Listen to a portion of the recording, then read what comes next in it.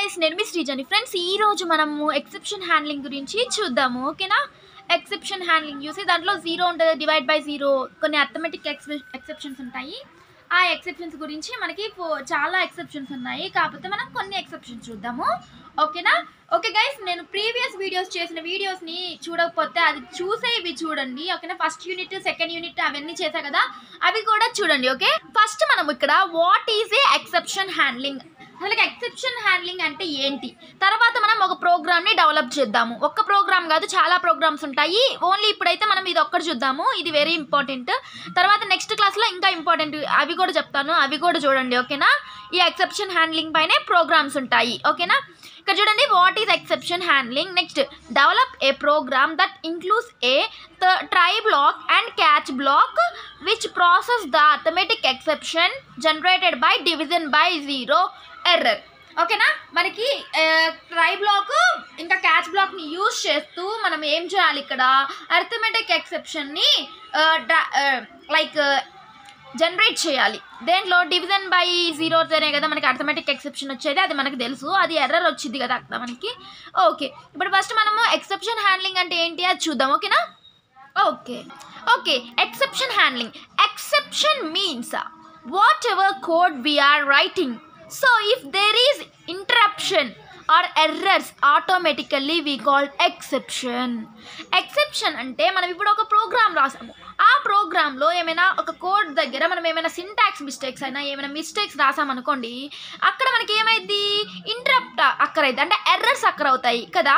అవుట్పుట్లో చూసేటప్పుడు, కంపైల్ చేసేటప్పుడు అప్పుడు మనకి ఆటోమేటిక్గా ఏమైంది, ఎక్సెప్షన్ అక్కరైంది, ఎర్రర్స్ వచ్చాయి అని మనకి అక్కడ అర్థమైపోయింది కదా. దాన్ని కరెక్ట్ చేస్తే మనకి ఎర్రర్స్ అనేవి పోతాయి. Okay, drawback. అసలు డ్రాబ్యాక్ ఏముంది ఎక్సెప్షన్ హ్యాండ్లింగ్ వల్ల చూద్దాము. Okay, if there is any exception occur in our program, automatically the rest of code will not get executed, the program will be terminated, stopped. ఇక్కడ మనకి ఒక drawback ఉంది. ఏంటి, ఎప్పుడైనా ఒక ఎక్సెప్షన్ అయ్యింది అనుకోండి మనకి ప్రోగ్రాంలో, అప్పుడు ఏమైంది ఆటోమేటిక్గా అంటే ఎగ్జిక్యూషన్ అనేది స్టాప్ అయిపోయింది. ఓకేనా? అంటే ప్రోగ్రామ్ అనేది టర్మినేట్ అయింది, అంటే స్టాప్ అయిపోయింది ప్రోగ్రామ్ అనేది ఎక్సెప్షన్ అక్కరైనప్పుడు. ఓకేనా? అర్థమైందా?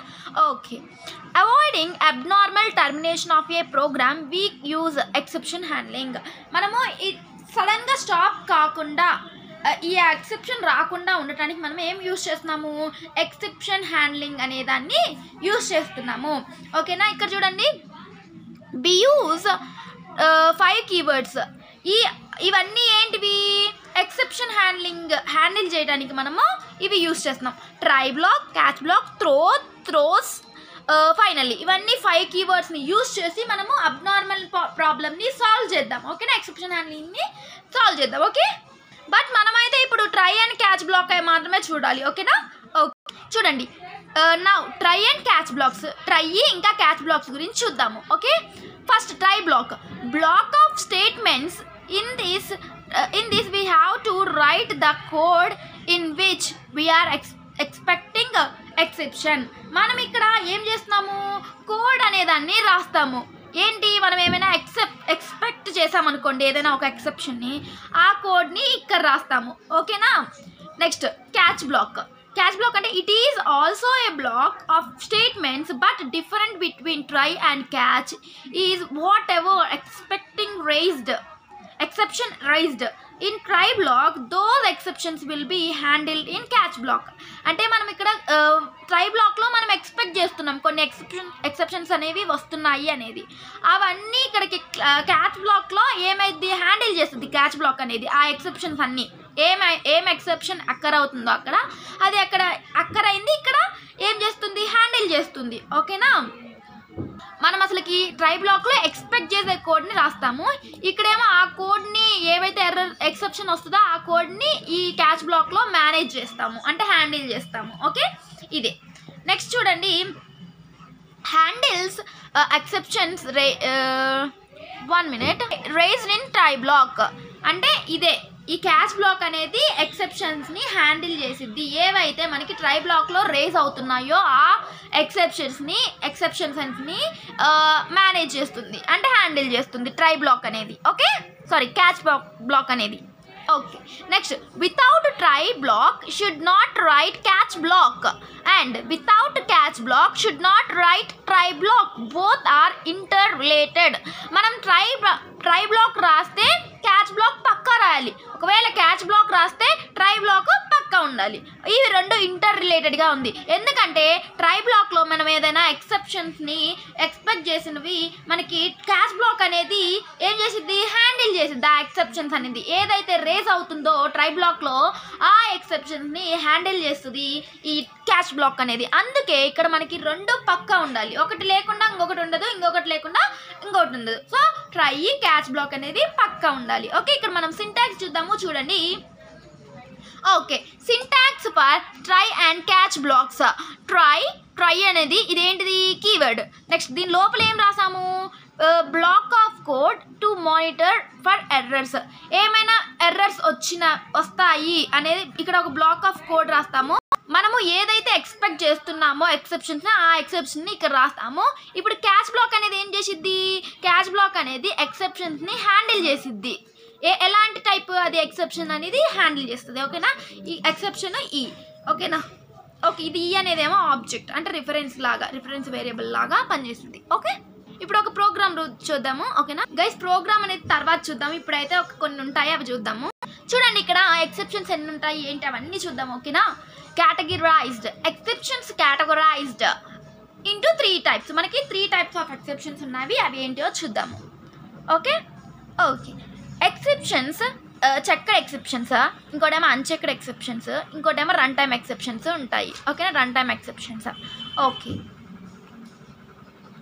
ఫస్ట్ రన్ టైమ్ ఎక్సెప్షన్స్ ఏంటో తర్వాత చెప్తాను. చెక్డ్ ఎక్సెప్షన్స్ అంటే ఏంటి, ఇక్కడ checked exceptions are also called as compile time exceptions. They will check errors at the compile time. Checked exceptions అంటే మీకు ఆల్రెడీ తెలుసు. మనం ఎప్పుడైతే మనకి ప్రోగ్రామ్ మొత్తం కంప్లీట్ అయిన తర్వాత మనకు కంపైల్ చేస్తాం. ఆ కంపైల్ చేసిన దగ్గర ఏమైనా ఎర్రర్స్ వస్తే, ఎర్రర్స్ రాకపోయాయి అనుకోండి డైరెక్ట్గా ఎగ్జిక్యూట్ చేయొచ్చు. బట్ ఎర్రర్స్ వస్తే మనం దాన్ని ఎర్రర్స్ని సాల్వ్ చేసి మళ్ళీ అప్పుడు ప్రోగ్రామ్ అనేది ఎగ్జిక్యూషన్ చేస్తాం. అంటే ఇప్పుడు మనం కమాండ్ ప్రాంప్ట్ ఓపెన్ చేసినాక సిడి ఫార్వర్డ్స్లో జావా అన్నమాట కమాండ్ ప్రాంప్ట్ ఓపెన్ అయింది. తర్వాత దాని లోపల జావా అనేది ఓపెన్ అయిన తర్వాత జావా సి అని పెట్టేసి ఫైల్ నేమ్ రాస్తే మనకి ఏమైంది, అక్కడ ఎర్రర్స్ వస్తేమో ఎర్రర్స్ని సాల్వ్ చేయాలి. ఎర్రర్స్ రాకపోయాయి అనుకోండి దాన్ని ఎర్రర్స్ అంటారు. ఎర్రర్స్ వస్తే దాన్ని చెక్డ్ ఎక్సెప్షన్స్ అంటాము. ఓకేనా, నెక్స్ట్ unchecked exceptions అంటే there are called runtime exceptions. These unchecked exceptions are not checked at compile time. ఇది అసలుకి ఈ unchecked exceptions అనేవి లైక్ కంపైల్ టైంలో ఉండవు. ఎప్పుడు ఉంటాయి, రన్ చేస్తాం కదా మనం ప్రోగ్రామ్ని, అప్పుడు మనకి ఈ ఎక్సెప్షన్స్ అనేవి కనపడతాయి. ఓకేనా, చెక్డ్ అంటే ఏమో కంపైల్ టైంలో ఉంటాయి ఎక్సెప్షన్స్. అన్చెక్డ్ అంటేనేమో రన్ టైంలో ఉంటాయి కదా కొన్ని ఎర్రర్స్ ఎక్సెప్షన్స్, అవి అన్చెక్డ్ ఎక్సెప్షన్స్ అంటాము. చూడండి, ఇక్కడ రన్ టైం అనేది ఇక్కడ ఉంది కదా, అన్చెక్డ్ ఎక్సెప్షన్స్లో రన్ టైంలో ఎక్సెప్షన్స్ వస్తాయి కదా. ఆ ఎక్సెప్షన్స్ ఏంటివి చూద్దాము. First examples for run time exceptions. ఈ అన్చెక్డ్ ఎక్సెప్షన్స్లోనే మనకి రన్ టైమ్ ఎక్సెప్షన్స్ ఉంటాయి కదా, అదే ఆ రన్ టైమ్ ఎక్సెప్షన్స్ని ఇప్పుడు చూద్దాము. ఓకేనా, ఓకే, నేనైతే కొన్ని ఎక్సెప్షన్స్ చెప్తాను, ఇంకా చాలా ఎక్సెప్షన్స్ ఉంటాయి. ఓకేనా, ఫస్ట్ అర్థమెటిక్ ఎక్సెప్షన్ చూడండి. అర్థమెటిక్ ఎక్సెప్షన్లో ఏ అనేది క్యాపిటల్ ఉండాలి, ఎక్సెప్షన్లో ఈ అనేది క్యాపిటల్ ఉండాలి ఈ ఎక్సెప్షన్స్లో. ఇది రన్ టైమ్ ఎక్సెప్షన్. ఇంకొకటి చూద్దాము, నెంబర్ ఫార్మాట్ ఎక్సెప్షన్. ఇక్కడ మనకి ఎన్ అనేది ఏంటిది, ఇక్కడ ఎన్ అనేది ఇక్కడ క్యాపిటల్ ఉండాలి. ఎఫ్ ఫార్మాట్లో ఎఫ్ అనేది కూడా క్యాపిటల్ ఉండాలి. ఈ అనేది కూడా ఫార్మాట్ ఎక్సెప్షన్లో ఈ అనేది క్యాపిటల్ ఉండాలి. ఓకే, ఇవన్నీ కలిపి ఉన్నాయి, ఏం స్పేసెస్ లేవు. Next array index of bound exception. ఏ అంటే ఏంటి, ఇక్కడ క్యాపిటల్, ఐ అంటే క్యాపిటల్, ఓ అంటే క్యాపిటల్, బి కూడా క్యాపిటల్, ఈ అనేది కూడా క్యాపిటల్. ఈ అన్నిటి గురించి నేను ఎక్స్ప్లెయిన్ చేస్తాను. జస్ట్ ఇప్పుడు ఎక్సెప్షన్స్ ఏమున్నాయని చెప్తున్నాను అంతే, సపరేట్గా నేను ఎక్స్ప్లెయిన్ చేస్తాను. నల్ పాయింటర్ ఎక్సెప్షన్ ఎక్సెట్రా, ఇవన్నీ ఇంకా చాలా ఉన్నాయి ఎక్సెప్షన్స్. బట్ మనకైతే ఇవి చాలే ఇప్పటికైతే. ఓకేనా, ఇవి నేర్చుకోండి. ఇప్పుడు నేను ఫస్ట్ మనమైతే అర్థమెటిక్ ఎక్సెప్షన్ చూస్తాము, తర్వాత నేను దాని గురించి ప్రోగ్రామ్ కూడా చెప్తాను తర్వాత. ఓకేనా, ఫస్ట్ మనమైతే అర్థమెటిక్ ఎక్సెప్షన్ ఒక్కటి చూద్దాము, తర్వాత క్లాస్లో నేను రిమైనింగ్ ఇవన్నీ చెప్తాను. ఓకేనా, అర్థమెటిక్ ఎక్సెప్షన్లో ఈ అనేది క్యాపిటల్ ఉంటుంది. డివైడెడ్ బై 0 అంటే డివైడెడ్ బై 0 అంటే ఇప్పుడు ఇంట్ సి పెట్టుకోండి. ఇక్కడ ఇంట్ C is equals to A by B అంటే ఇక్కడేమో 8/0 డివైడ్ బై 0 కదా, ఇక్కడ డివైడ్ అయ్యే ఉంది కదా, అవుట్పుట్ మనకి ఇన్ఫినిటీ వచ్చింది. సో ఇక్కడ మనకి ఏమైంది, ఏం రైజ్ అయ్యింది, అర్థమెటిక్ ఎక్సెప్షన్ రైజ్ అయింది, ఎందుకంటే ఇక్కడ డివైడెడ్ బై 0 ఉంది కాబట్టి ఇక్కడ ఎక్సెప్షన్ రైజ్ అయింది. Such type of exception is called arithmetic exception. ఇలాంటి ఎక్సెప్షన్ని మనం ఏమంటాము, అర్థమెటిక్ ఎక్సెప్షన్ అని అంటాము. ఇప్పుడు ప్రోగ్రామ్ చూద్దాం, తర్వాత మనం ఇవన్నీ చూద్దాము. ఇప్పుడైతే అర్థమెటిక్ ఒక్కదాన్ని చూద్దాం, తర్వాత నేను నెక్స్ట్ వీడియోలో చెప్తాను. ఓకే, ఫస్ట్ ఇక్కడ చూడండి, మనము ప్రోగ్రామ్ ఒకటి చూద్దాము. ప్రోగ్రామ్ ఏముంది, ఇక్కడ క్లాస్ ఉంది, క్లాస్కి పక్కన మనం క్లాస్ నేమ్ ఏముంది, ఇక్కడ ఎక్సెప్షన్ అనే క్లాస్ నేమ్ ఉంది. తర్వాత ఓపెన్ చేసాము, వాయిడ్ డిస్ప్లే అనేది మెథడ్ తీసుకున్నాము. ఇక్కడ మనము మళ్ళీ ఓపెన్ చేసాము, మళ్ళీ ట్రై బ్లాక్ అనిలో తీసుకున్నాము. ట్రై బ్లాక్లో మనం ఏం చేసాము, int a = 5/0. ఇక్కడ ఏం చేస్తాము, ఇక్కడ మనం we have to right the code in which we are expecting the exception. మనం ఏదైతే ఎక్స్పెక్ట్ చేస్తున్నామో ఆ కోడ్ని, ఏమైనా ఎక్సెప్షన్ వచ్చిద్ది అనే ఆ కోడ్ని ఇక్కడ మనము రాస్తాము ట్రై బ్లాక్లో. తర్వాత క్యాచ్ బ్లాక్లో ఏం చేస్తాము, మనకి ఒకవేళ ఏం తెలియదు, ఇది ఏందో, ఈ ఎక్సెప్షన్ ఏందో మనకు తెలియనప్పుడు ఏం చేస్తాం, మనం ఇక్కడ ఎక్సెప్షన్ స్పేస్ ఇచ్చేసి ఈ అనే ఆబ్జెక్ట్ని రాయాలి. ఓకేనా, ఇదైతే గుర్తుంచుకోండి మీరు. ఓకే, అర్థమెటిక్ ఎక్సెప్షన్ స్పేస్ ఈ అంటే ఇక్కడ మనం అర్థమెటిక్ ఇక్కడ 5/0 అన్నమాట ఇక్కడ మనకు అర్థమైద్ది, ఇది ఎక్సెప్షన్, అర్థమెటిక్ ఎక్సెప్షన్ అని మనకు తెలిసిద్ది. సో అందుకని నేను ఇక్కడ అర్థమెటిక్ ఎక్సెప్షన్, ఏ అనేది క్యాపిటల్, ఈ అనేది కూడా క్యాపిటల్, ఇక్కడ స్పేస్ ఏం లేదు. నెక్స్ట్ ఇక్కడ స్పేస్ ఇచ్చేసి ఈ అని రాయాలి. ఈ అనేది ఏంటి, ఆబ్జెక్ట్. ఓకేనా, నెక్స్ట్ మళ్ళీ ఓపెన్ చేసేసి మళ్ళీ system.out.println. సిస్టమ్ అనేది ఇక్కడ ఏంటి, సిస్టమ్ అనేది క్లాస్, అవుట్ అనేదేమో ఈ సిస్టంలో ఉంటుంది. ఇది ప్రింట్ స్ట్రీమ్ టైప్లో ఉంటుంది, లైక్ java.lang ప్యాకేజ్లో ఉంటుంది సిస్టమ్ అనేది. నెక్స్ట్ println అనేది ఏంటి, ఇక్కడ మెథడ్ అనేది ఏంటి, ఇక్కడ లైక్ ప్రింట్ స్ట్రీమ్ క్లాస్లో ఉంటుంది ఏదైనా ప్రింట్ చేయడానికి. నెక్స్ట్ ఈ అనేది ఈ ఎక్సెప్షన్ తీసుకున్నాం మనము. ఏమైనా ఎక్సెప్షన్ రైజ్ అయింది అనుకోండి, ఈ ఎక్సెప్షన్లోకి వచ్చి మనకి లైక్ ఈ ఎక్సెప్షన్ వచ్చింది అని తెలిసిద్ది. తర్వాత చెప్తాను అవుట్పుట్ గురించి. ఓకే, ఇప్పుడు మనం క్లోజ్ చేసాము. ఇక్కడ ఎలా క్లోజ్ చేసామంటే ట్రై బ్లాక్ని ఇక్కడ క్లోజ్ చేసాము, నెక్స్ట్ క్యాచ్ బ్లాక్ని ఇక్కడ క్లోజ్ చేసాము, ఇది ఓపెన్ చేసాం కదా వాయిడ్ డిస్ప్లే, అది ఇక్కడ క్లోజ్ చేసాము. క్లాస్ ఎక్సెప్షన్ అనేది ఇక్కడ క్లాస్ అనేది క్లోజ్ చేసాము. ఓకే, నెక్స్ట్ ఇప్పుడు మనం ఇప్పుడు ఇవన్నిటిని కాల్ చేయాలంటే మనం ఇంకొకటి చేయాలి, లైక్ క్లాస్ అని తీసుకొని ఇంకొక ఎక్సెప్ట్ అనే క్లాస్ నేమ్ తీసుకున్నాము, except.